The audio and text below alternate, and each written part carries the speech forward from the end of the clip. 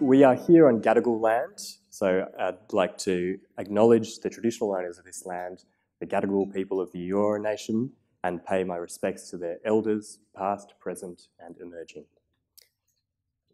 It's my pleasure to be here today to launch the third Being Chinese in Australia poll.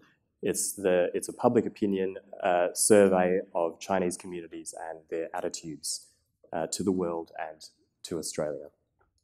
This project was developed and written by my colleague Dr. Jennifer Hsu, the Lowy Institute's Director of Multiculturalism, Identity and Influence Project. Fieldwork for the project took place between September and December 2022.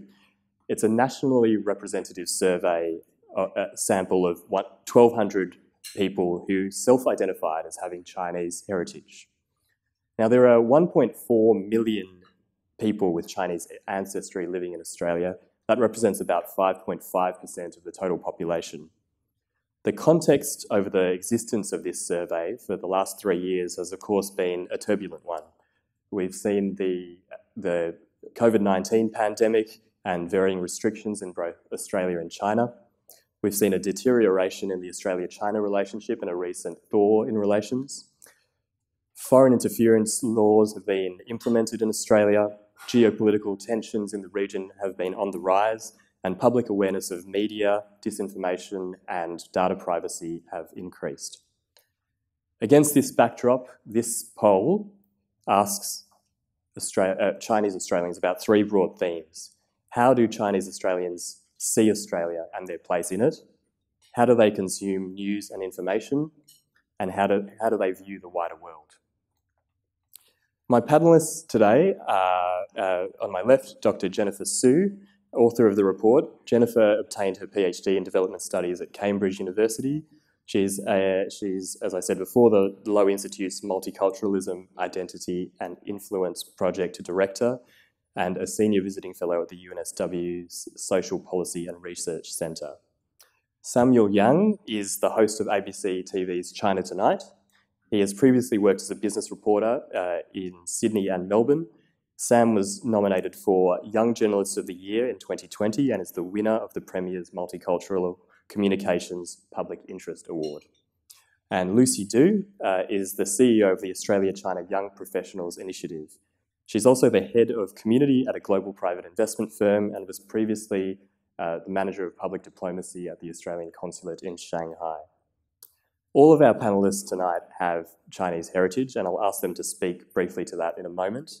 But before I do, I'd like to open the discussion with Jennifer Hsu. Jennifer, congratulations on this report, this interesting piece of work and contribution to the national debate.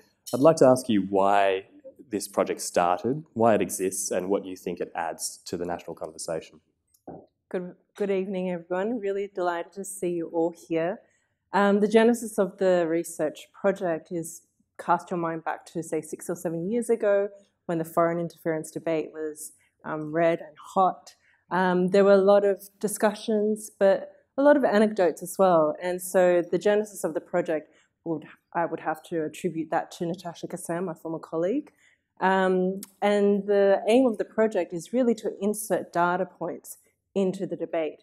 And it is our hope that the survey report of the last 3 years allows us to do that, surveying the sentiments of Chinese Australians on a range of issues which Ryan has mentioned. And I just want to acknowledge that this is a collective effort, and I want to say thank you to my colleagues, Claire, Ian, Anthony, Sam, and everyone here at the Lowy Institute for making this report happen. Thank you. Thanks, Jen. And can you also tell us a bit about who you polled and the thinking behind that? So we surveyed 1,200 people of Chinese ancestry who self-identify, but also based on Australian Bureau of Statistics census data based on country of birth, first and second ancestry, parents' country of birth as well. One of the key themes of this report on identity and belonging, it's clear that there is a growing sense of belonging in the Chinese Australian community. 3/4 in the most recent report felt a great or moderate sense of belonging to Australia, which is an increase in 11 points from 2021. A smaller majority, 66%, report a sense of belonging to the Chinese people, and a bare majority report a sense of belonging to China. Now, obviously, there's an overlap between people's sense of belonging to different groups and how they identify. I think it'd be good to start with asking each panelist to say how you describe yourself. What does Chinese identity mean to you, and where do you feel you belong? Samuel, can I start with you? Sure. Good evening, everyone. It's a pleasure to be here. I identify myself as a Chinese Australian, but that hasn't always been the case because when I first came here as an international student, I was more of a Chinese. But when I became an Australian citizen, I feel very proud of that and also identify myself as a Chinese Australian. I think the citizenship it actually gave me the sense of belonging to this country, to the society, especially to the Chinese Australian community. That's why I identify myself in this way. Thank you. Jennifer? Yeah, this question about identity is one that always gets people talking. And I feel like this is a question that we can go over many times, and identity is a fluid thing. I would say for me, it's complicated. It's always complicated. I mean, to keep it brief, I'd say I'm Chinese, Taiwanese, Australian, living in Sydney. I love Sydney, and I think that's a marker of who I am. And last but not least, Lucy. Lucy, too. I think I feel very similar sentiments. Hi, everybody, and it's great to be here. It's so nice to see so many people being a part of this conversation. I think my identity changes on almost a daily basis based on what I do, who I'm talking to, how I feel about the current state of affairs between Australia and China. I was born in China. I came here when I was 5. So I think I have a pretty unique upbringing. My parents and I moved to an area in Melbourne which is very multicultural but not Chinese. So I was probably the only Asian at school. And some of you might know my story that I begged my parents to pack me ham and cheese sandwiches to school. But at the same time, I grew up speaking Chinese at home, really, being very connected and having very traditional parents. So that kind of, for me, growing up, it was in the 90s, being Australian was probably very important.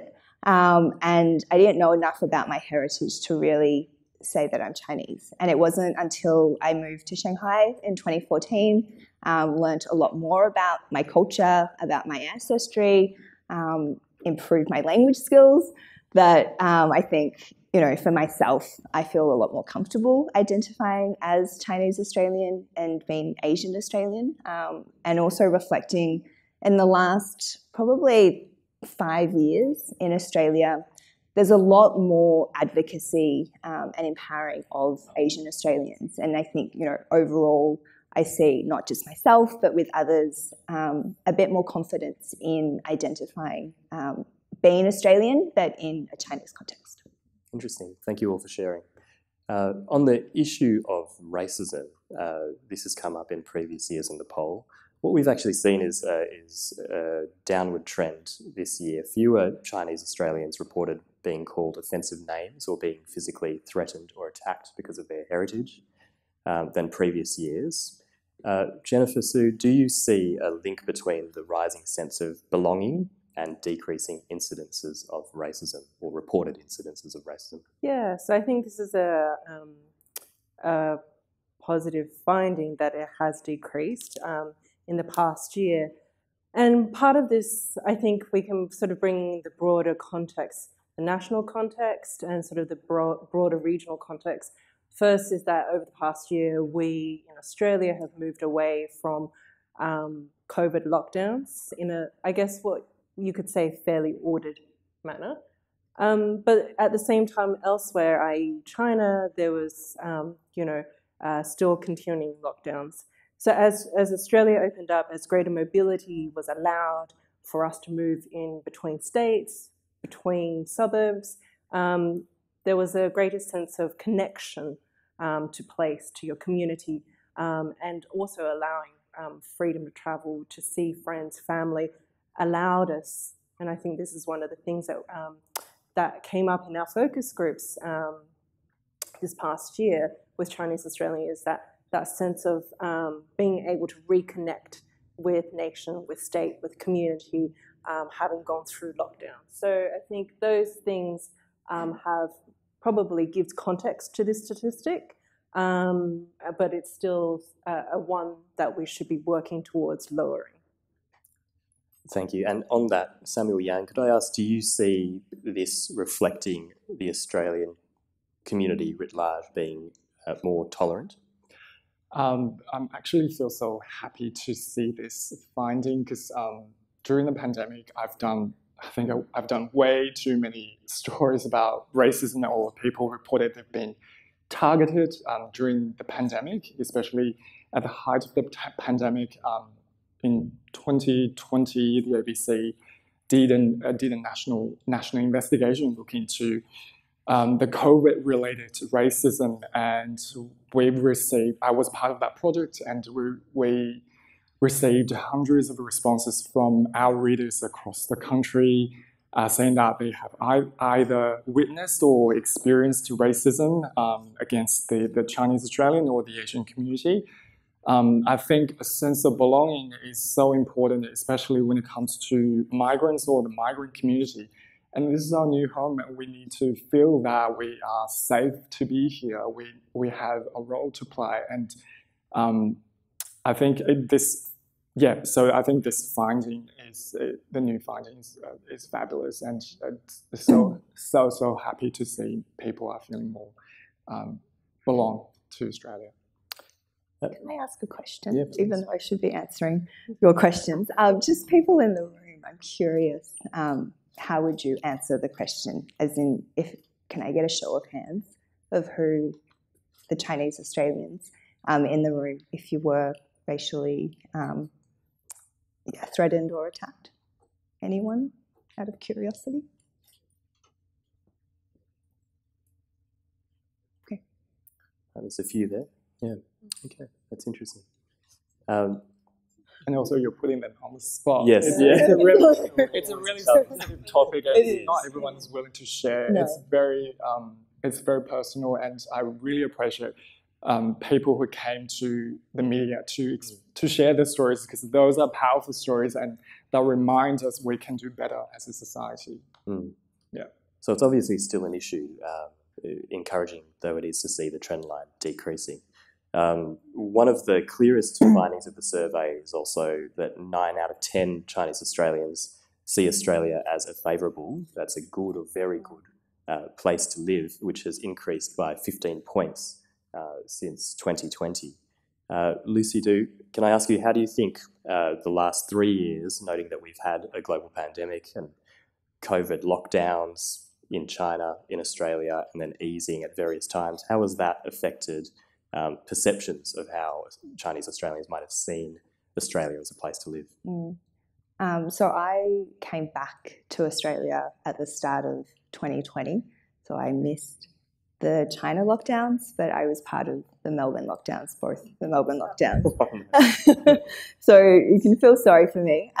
But having just returned from Shanghai yesterday, I spoke with a lot of my friends, my former colleagues, both Chinese and expats, on their lived experiences. I'm sure we've heard a lot in the news. I'm sure many of you do have friends and acquaintances in Shanghai who you spoke to. And it was, very confronting to hear, I guess, firsthand for me. And that really put into context the findings that, the majority of Chinese Australians do see Australia as favourable. Some examples of what, my friends told me about, what happened in Shanghai, inconsistencies in getting food from the authorities, legitimately, starving. This is not, a lie, but at the same time, others who had an overabundance of food being provided by their local authorities, including abalone and beer. So not everyone is necessarily treated equal. There's, a lot of disparities in terms of how social distancing is implemented. I had a story of a friend who said, in their compound there were a lot of cases, and they found out it was because the elderly, kind of people, residents in their neighbourhood, had been getting up in the morning at 5 a.m. before the kind of neighbourhood watch committee were doing their patrols and having a chat and mingling and not social distancing, and as a result spreading COVID. And, kind of, things that I'm sure you all know about, changing policies with how close contacts are treated. So I think a lot of those stories that many Chinese Australians hear and know from their friends and family has, as a result, reflected, on what the lockdowns were like in Australia, which, in Melbourne it was hard, but it was nowhere as comparable to, I think, a lot of the experiences that people in China had. Yeah. So obviously a hard time to be living in China during those restrictions. But Jennifer, is there an issue in terms of timing here and when the poll was taken and the sequencing of when restrictions were lifted in China vis-a-vis Australia? Yeah, so the poll, as Ryan mentioned, at the beginning was in field between September to December last year. And so around that time, in April last year, you might have seen the Voices of Shanghai or Voices of Spring, that video that was, replayed millions of times. You hear the distress of Shanghainese living under lockdown, and then subsequently there are other lockdowns that Chinese cities went through. And then at the end of October last year, in November, there was protests and discontent in major cities across China, starting off in Xinjiang. And those were discontent and protests about the state of lockdown. People were getting frustrated. People were getting tired, being locked up for weeks on end. And so all that filtered through the international media, and those are the things that we read last year about China. So I think if you read both English and Chinese, you would have been exposed to these stories.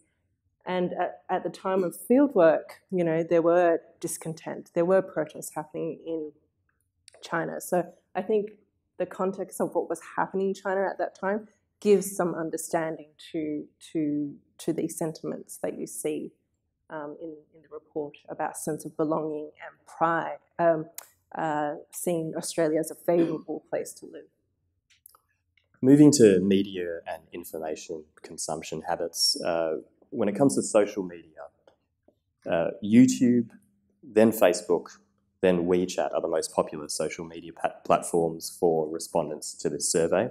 Most Chinese Australians get their Chinese and English language news from WeChat, although that is declining in number.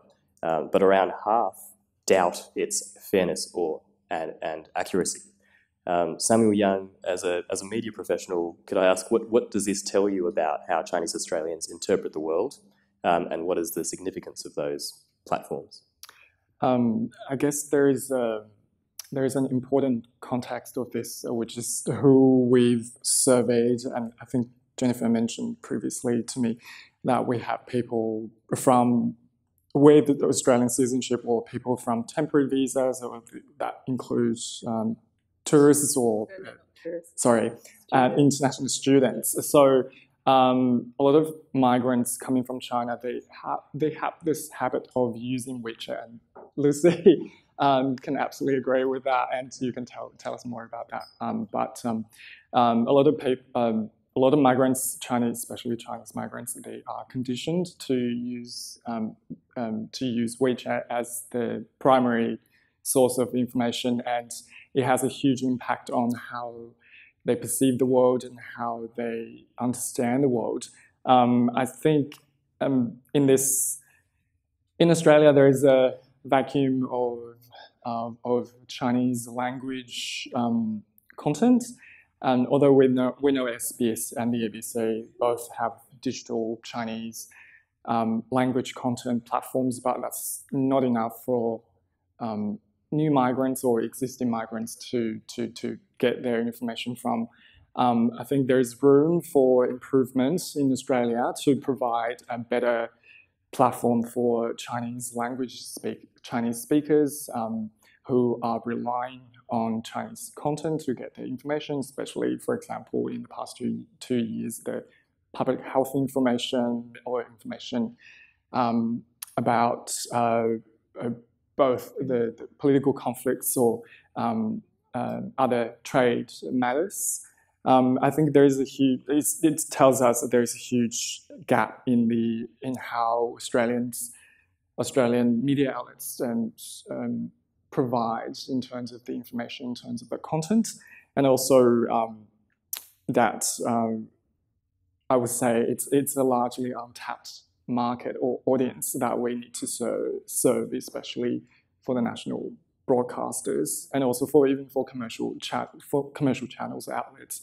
There are lots of stories in the community and a lot of interesting talent to interview, and also it's healthy that we see them on our television and programs on TV screens or on our daily newspapers, because it reflects the makeup of our society. And now we have 1.4 million Australians living here with Chinese heritage, and that's very important that we also reflect that in our daily conversation, in our news reporting. And I'm so glad to see that a lot of the media outlets these days, they hire people with with Chinese background when it comes to covering China, or when it comes to covering the bilateral relationship between the two countries, or cultural issues and social affairs issues, because they bring the expertise, they bring the lived experience, the nuance into our coverage. And of course, you're a testament to that.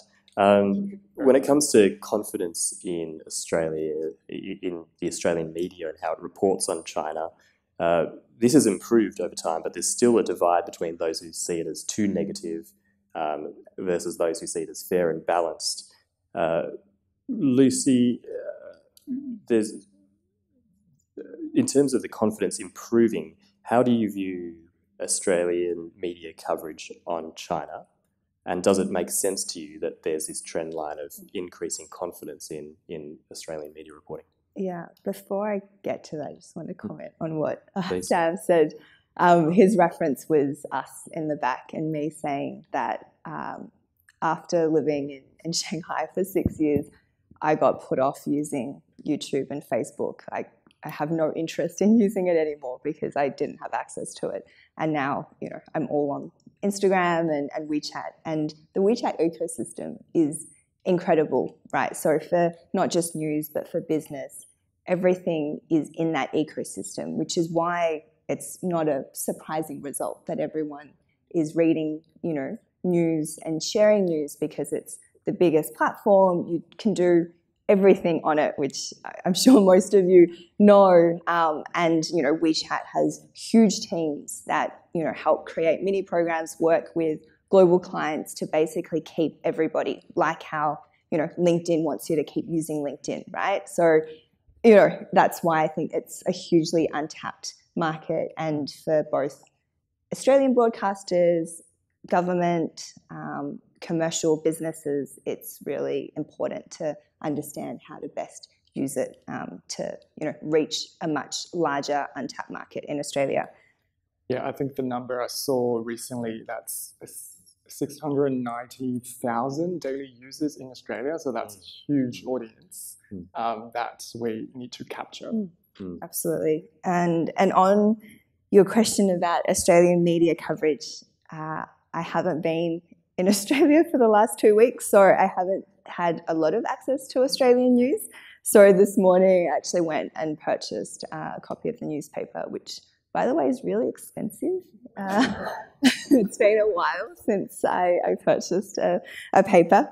And this is the Daily Tally, so, take everything with a grain of salt. But in their world section, they had, the headline, Chinese secret police station harassing US dissidents, which, I think often you see in not just, the Daily Telegraph, but I find, often when the media uses Chinese instead of China's secret police, it does conflate the association of being Chinese from a heritage perspective, from a family perspective, to being linked with the CCP or, you know, anything that's government related. And that, you know, does detract previously, maybe less so now, as people have a much better understanding of, you know, the differences of feeling like you can identify being with Chinese because, you know, that's just your genetics rather than which political party you know, adhere to. Mm. And I think one of the things this report does is it shows the diversity of views in the Chinese Australian community. Of course, it's not synonymous with the CCP and the Chinese people. They're separate things and different viewpoints on a range of issues. Do you have something else? Yeah, just want to say I think that's a really important point that Lucy mentioned, because often I see that a lot of Australian coverage on China is way too simplistic. So we need to, there is a nuance between the state, the party state, China, Chinese, and Chinese Australian or the CCP. So I think there's definitely room to improve. That's why I think nuanced approach when it comes to China coverage is so important, especially in the context of that we are more and more intertwined as nations, as people, and and also with the change of the government. I think that kind of conversation is definitely much needed. And I also just say that the statistic you brought up, Ryan, that so this year what we found was Chinese Australians are evenly split between believing Australian media reporting about China is too negative. 4 out of 10 Chinese Australians think it's too negative, and the other 4 out of 10 think it's fair and balanced.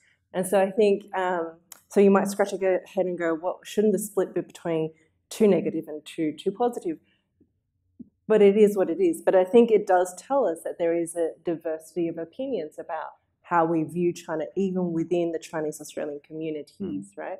There are a variety of perspectives. So if you're from Hong Kong, you might see China in a very different light compared to someone having been born and lived in China for most of their lives and then come here as a student or as a worker. So I think, you know, I think the statistics does give you sort of a flavour of the diversity within the community.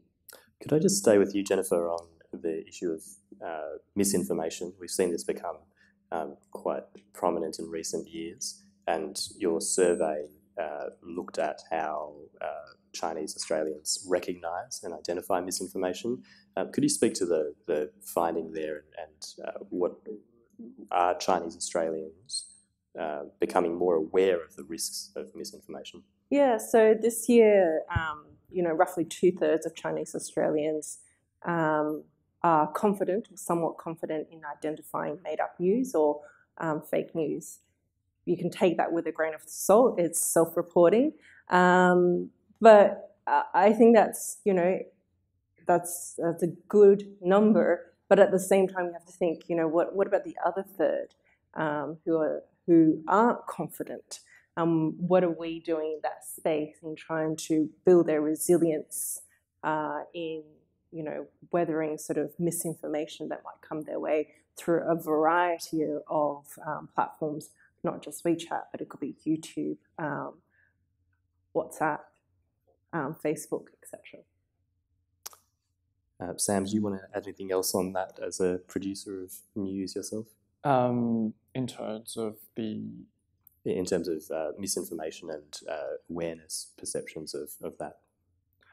I think a lot of misinformation or disinformation can come from social media, and especially if we have such a huge number of audience consuming platforms like WeChat, which is a highly censored platform and also full of misinformation at times.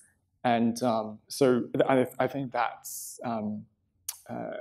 can definitely contribute to how people understand the world and how people perceive the daily topics that we that we have when it comes to misinformation or disinformation.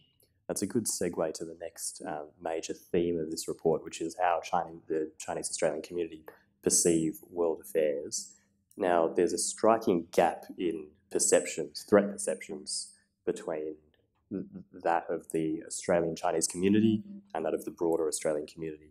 A few findings, I think, are worth stating here to illustrate that. The clear majority of Chinese Australians say that they trust China to act responsibly in the world, compared to only 12% of the broader Australian population who say the same.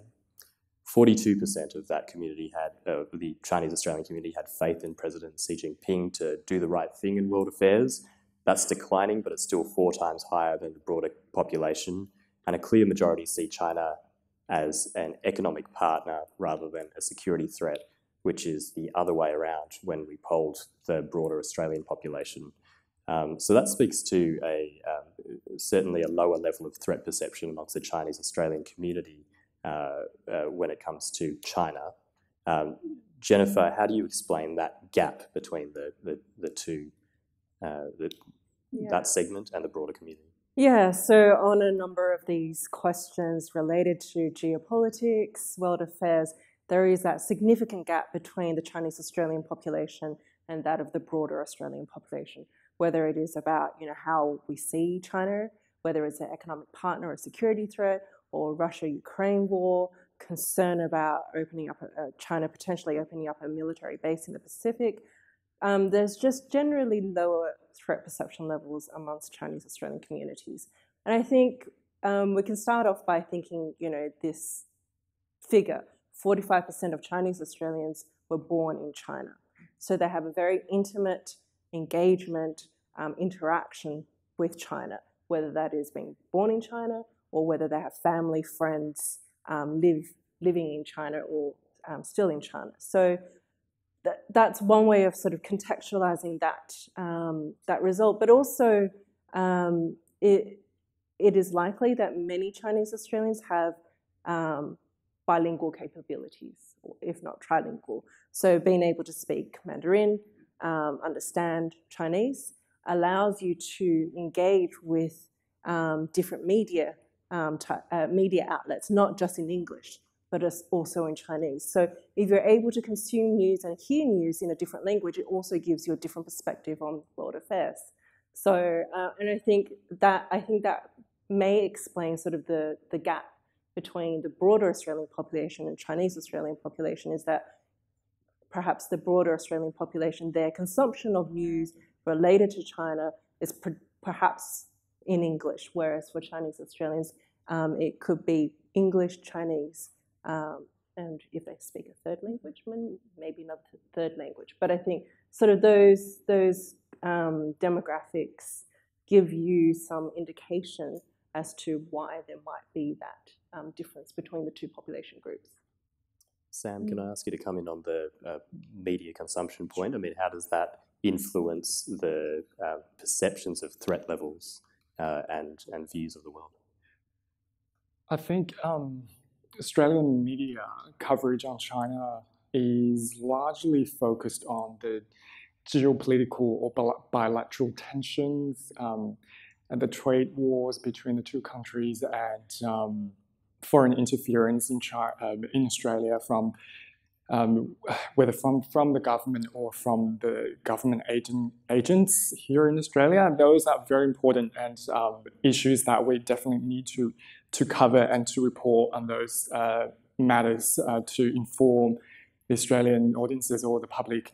But at the same time, I think I have seen little media coverage on China as a nation and its people and culture. I think that's very important to also bring that into the dialogue, bring that into our understanding about China as a country, as our largest trading partner, and as this superpower in our region in the Asia Pacific.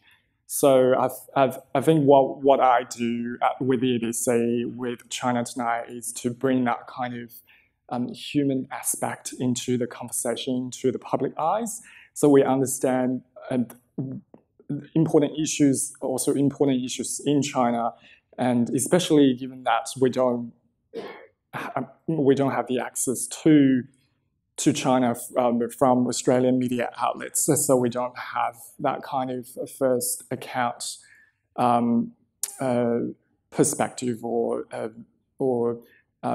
first-hand reporting for the Australian public to understand this country and the ins and outs of the society or the government or the party. I think that's also very, very important to improve our capability in understanding China. Can I also just add, for us here in Australia, pretty much everything is China adjacent, right? When we read world news, China is always the top of the headlines. And Lucy might speak to this, being that you were in Shanghai recently, that while everything might be China adjacent for us, it's not necessarily the other way around. No one cares about Australia. That's probably the bottom line in China. No, that's off record. So the concern for Chinese in China is not necessarily Australia, but the US, right? Absolutely. And so if we read here in Australia every day about China, we're going to absorb that and internalize it, whereas I don't think, for China, or Chinese people are seen as a... Yeah, I think going back to your comment about, being able to have multiple sources, in Chinese language as well, you kind of realise that the reporting that Australia does related to China in reverse, I don't think it's proportionate. I don't think China reports equally as much about Australia. And I think, going to your point, Sam, there should be more stories about, the economic partnership, which is there. I think, people don't write about it because maybe it doesn't sell the newspapers as much, or people don't like to talk about it because they don't want it to impact on business. They just want to do it, because of the kind of issues with, being associated with the bilateral tensions. But being able to tell those stories through multiple channels, including in Australian media, I think is really important. So touched on the issue there of the sources of information that get consumed and perhaps different focuses depending on which channels you're accessing. Jennifer, is there also an age differential here when it comes to threat perceptions, particularly with China? Yeah, I think for Chinese Australians who are sort of younger, 18 to say 44, if that's young, then so be it. I think there's just and those people in that age category are here having perhaps studied here as an international student and then stayed on as worker, or here as on a working visa. So I think that age group generally with sort of strong connection to China will tend to have lower threat perception levels of China, just because of their immediacy to China, to their family in China, to friends in China. Yeah, and also having gone through the education system in China, that it does shape one's thinking and worldview in a certain way. Now, we focus a lot on the gap in the threat perceptions, but also there's, the report goes into a bit of detail about the perception of democracy and whether that's preferable to any other form of government. Australia is also seen as the most trusted country out of those polled, more so than China, and Anthony Albanese is seen as the most trusted leader globally. So there's a few interesting things there we haven't had the time to touch on. Maybe it's something that people want to throw questions to the panel about. We've got about 20 or so minutes. I'm sure there are lots of questions. I know we have media in the room as well, and you might want to address some of the points made by the panel here. Can I ask when you to firstly wait for the microphone, identify yourself and your affiliation, and please keep it to one brief question. Please raise your hands if you have a question. Peter Harcher. Thanks, Ryan. Thanks to the panel. Very interesting discussion. Peter Harcher from the Sydney Morning Herald. your very last point, Ryan, about the level of trust in Anthony Albanese government, which is obviously a lot higher among the Chinese Australian community than it was in the Morrison government. I wonder how much of that is bound up in the person of Penny Wong. I wonder whether any of the improvement in sense of belonging, sense of trust in the Chinese Australian community is related to seeing the most senior political office holder, female office holder in the country, as a, well, not Chinese Australian, she identifies as Malaysian Chinese Australian. How much of it is related to her? Do you have a view on that, please?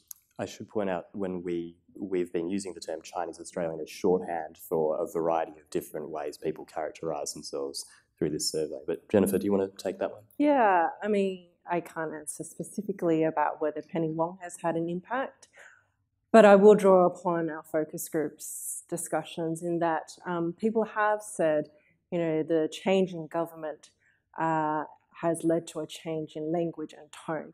And for that, you know, a lot of the focus group discussions with Chinese Australians with different identities see that as important. They welcome that change. It may not necessarily lead to policy shifts, but I think that language and tone matters, and it then filters through to other aspects of one's daily life, your experience, you know, with racism or declining experience with racism. So, you know, people do note people who are culturally and linguistically different in positions of power, and that has come up in discussions, yes. Lucy, do? Yeah, I think so. I agree with you personally. I think, you know, having someone, at least for the Chinese Australian community, that they see as being similar and represents them, right, in Australia, that's quite important. And of course, you know, the comparison and, you know, the contrast between the previous government to, you know, the current government has changed the tone significantly. But I definitely would agree with that comment. Sam, do you think language and tone have moved the needle on this? Oh, definitely, especially from the business community in Australia who do business or trade with China from here in Australia or in Sydney or Melbourne. People I've spoken to in wine business or in other parts of the business sector, they did welcome the change in government, and it did seem to be more hopeful for the trade relationship with China. The gentleman just there. Hello, Peter Hannum from The Guardian. I just wondered, given if there's about 45% of the population of Chinese Australians being born in mainland China, or China, I suppose that includes Hong Kong these days, with the data you have, were you able to kind of cross-reference, for example, people who got their information from Line in Taiwan or answered with complicated characters? Were you able to kind of identify perhaps, you know, who was a mainlander, Southeast Asian origin, or Hong Kong, Taiwan, and therefore what were their kind of responses to, like, for instance, supporting China or the US in the case of military conflict? Yeah, I mean, yes, we can pick apart that data, but I can't tell you specifically about conflict based on sort of off the top of my head. But I will say this is one thing that I was looking into, is that those born in Hong Kong are more frequent users of YouTube than those born in mainland China. You know, 76% of those born in China are frequent daily users of WeChat compared to, say, other people with Chinese heritage born in Hong Kong. So yes, we do have that data, and I'm happy to discuss more in depth after. Sorry, can I jump in? Yeah, please. I think Peter raised a really important context in this conversation, is that the Chinese Australian community is not monolithic. It's so diverse. People speak so many different languages and coming from different parts of the world with different origins of countries of birth. And that's absolutely very, very important for us to understand that if you people might have different views if you're from mainland China, you're from Taiwan, you're from Southeast Asia, Thailand, or Myanmar. There's so many different, the way, when it comes to traditions, how they celebrate their cultures are different, and they have, of course, they have different views on the Chinese government or China as a nation. So yeah, I think that's a very important context. Is there a question down the front here? Michaela?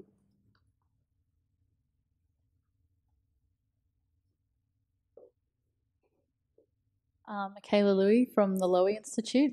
I just wanted to ask, growing up as a second-generation Chinese Australian, the topic of racism and indeed identity was never really discussed in my household or even really anywhere else.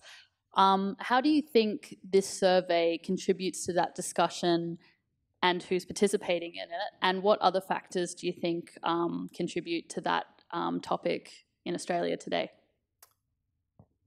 Lucy, do you want to start with that? Sure. I think it's interesting. I'm curious to know how many second-gen Australians. I'm often torn personally between if I'm first-gen or second-gen. I think there's a new term called 1.5-gen, which is perfect. I think often, that sense of belonging and where you identify is just quite complicated. And hopefully, some of the report draws out, a much more diverse range of viewpoints from the broader Chinese Australian community that helps the second gen, I guess, find some alignment and find some similarities in terms of how they feel towards certain issues and how they can connect. Yeah, I think I identify as a 1.5 gen. But yeah, I sort of on a personal note, issues of discrimination and racism was never talked about while we were growing up. And it was only until my brother and I became sort of adults, over dinner that we heard about my parents' experiences with racism. I think as a parent, there's a tendency to want to shield your children, to cocoon them from this experience, which is fine. But I think on the other hand, there is a need for the broader public to acknowledge that these incidences do happen. But when it comes to sort of the survey and sort of thinking just a little bit beyond the question, is that there are gaps between how Chinese Australians view the world and that of the Australian population, which I think is fine. And, a conversation with a colleague here reminded me that it's not necessarily about closing the gap. It's about acknowledging the difference and how can we use that difference to inform policy making. Did you want to add something? Any other questions? Hi, thanks. My name is Christina Ho. I'm from the University of Technology, Sydney. I wanted to look at the question of the reliance on WeChat by a lot of the Chinese Australians in your study. And I think someone mentioned that there is a sense of distrust, that people are aware that there is misinformation, although there is such heavy reliance on WeChat. So I'm wondering, maybe in the focus groups, if it ever came up, did you get a sense that any Chinese Australians have any strategies for critically evaluating what they're seeing on WeChat, or how do they make sense of that, sort of sense of untrustworthiness, but yet being so reliant on WeChat? Yeah, I think sometimes in the broader conversation about WeChat, TikTok, and other social media platforms that are, under the spotlight, we underestimate users' ability to triangulate their information. And this is something that came up in the focus groups. People are wary, but it is an important source of information for lifestyle information, for shopping, for getting the latest deals at Aldi, finding out about the latest deals from Aldi, Woolworths, Coles, etc. This is an important part of the WeChat ecosystem, but it doesn't mean that they don't triangulate that information that they get when it comes to sort of news items. People do the longer they have lived in Australia, the more likely they're going to exit and use other platforms to get their news and information. So I think people do have a variety of strategies to triangulate that information that they get. They read in Chinese, they read in English. They use Channel 9 News, but they also read ABC News. And those working in the ABC will be glad to know that ABC and SBS are, highly trusted platforms. But there was also some doubt. So I think, we underestimate users' ability to triangulate their information, even though they might be frequent users of WeChat. I think on that, I can't see you. Oh, there you are. In the same way that in Australia, we kind of have a sense, right, of what each of the news outlets and their kind of tone and their bias. I feel like for Chinese language or Chinese Australians, and this is, kind of chatting to a friend who lives in Shenzhen, the Chinese, and I'm sure it's similar to a lot of the survey respondents, they spend years curating their news sources, right? You read a news article, you realize it's fake, you make a note that you don't follow the account anymore, that it's, somewhat suspicious. And, you kind of build up this, robust repository that you create amongst your friends. I think that's, exactly how that strategy comes about. I'm not sure, but it takes, from what I understand, a lot of time, because there's a lot more diversity in news sources in China and in Chinese language news sources. And again, with WeChat, anyone can write a WeChat article, post it on a WeChat account and say it's an official something. And I think it's an important point that we don't conflate frequency of use with reliance on. So the findings look at the amount that these platforms are used, and they do use multiple platforms. Any other questions from the floor? Gentleman over here. Just wait for the microphone, please. Thanks. Simon Chen, President of Chinese Australian Forum. It's a very interesting survey you did, Jennifer, so you should be congratulated on that. I'm just curious to find out from all the results that you get from the survey, what conclusion or outcome can you draw from that in terms of advocacy for Chinese Australian? Advocacy, is that? Yeah. I'd say, definitely I'm feeling an undercurrent of not just Chinese Australians, but the broader Asian Australian population wanting to be heard, and with the last federal election, greater representation of Asian Australian parliamentarians was really important for a lot of people within my circle. So I think I'm hoping that the survey adds data points to greater national security and foreign policy debates. Thinking through that there are a variety of sentiments and perspectives here, and that they should be acknowledged and perhaps accounted for. But at the same time, sort of on the more community social level, perhaps the survey may allow those in the communities to start engaging, to start thinking through how could these data points assist us in greater advocacy, whether it be local election, standing for local councillor, greater representation in the institutions which shapes our lives. Yeah. Gentleman down the front here. Hi, Chesney from the College of Surgeons. Great work, Jennifer, by the way. So, when I'm working at the college, we wanted to identify diversity within our fellowship. But one of the problems that we have is that we don't want to homogenize particular groups. So from your experience with your survey, was there an expression of diversity and the risk of homogenizing the Chinese identity? Because there's many different types of Chinese people, Singaporean, Taiwanese, mainland, Hong Kong, and politically they don't all see eye to eye, or even socially and economically. But one of the biggest problems we have with the media, sorry, journos, is that they sometimes homogenize the Chinese identity, which can contribute to discrimination. Yes. So, if you engage with the report and see the interactive, we do demographic breakdowns to show you that there is a diversity, not just in where you were born, but in age, your political preferences, your level of education. Those all contribute to one's identity and a community's identity. But I totally share that, our use here of Chinese Australians is simply for better or for worse, is a shorthand to capture, what Ryan mentioned. Those people may identify Australian Chinese rather than Chinese Australian.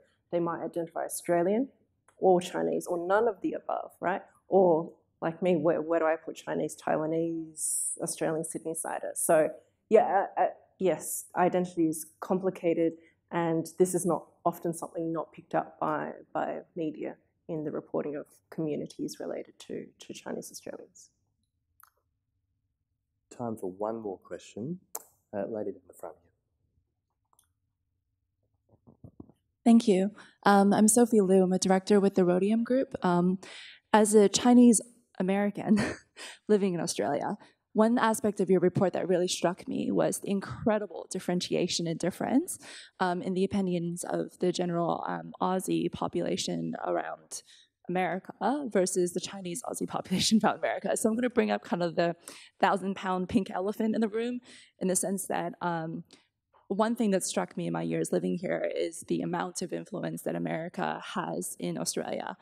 And so I guess what I'm kind of curious is, driven by the winds of the prevailing relationship between the US and China, which is kind of the dominant relationship between those two countries. If we were saying before that maybe Chinese media doesn't spend much time covering Australia, but I'm sure that they spend a lot of time covering America.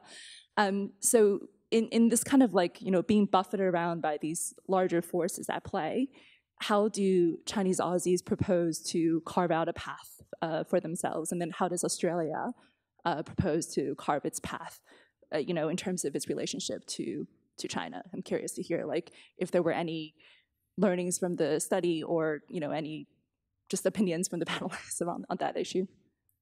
Jennifer? Who wants to wrestle with the 1,000-pound pink elephant? That's what I do. I think just from a very kind of grassroots level, it's just for more Australians to get a better understanding of being Chinese, China, the multiple identities of being Chinese Australian, covering from Singapore, Taiwan, Hong Kong, Macau, and then even within China as well. I mean, I'm sure you would know that, between Beijing and Shanghai, there's a lot of differences, and then you go down south. So, from my perspective and what we want to do with, ACYPI is to build that connection between individuals, to learn from each other, and to foster that understanding at the people level, and hopefully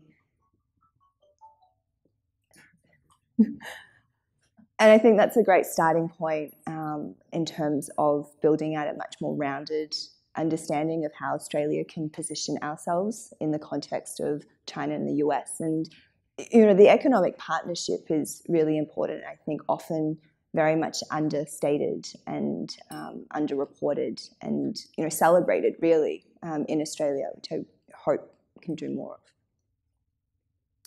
Sam, did you want to come in on that? Oh, I think grassroots exchange or fellowship between the two countries are so important, and especially we haven't seen that happening for a while, or less. It's been hard. Yeah, it's been hard. We all know why, but I think hopefully I will see more that kind of exchange or dialogue happening between the two countries.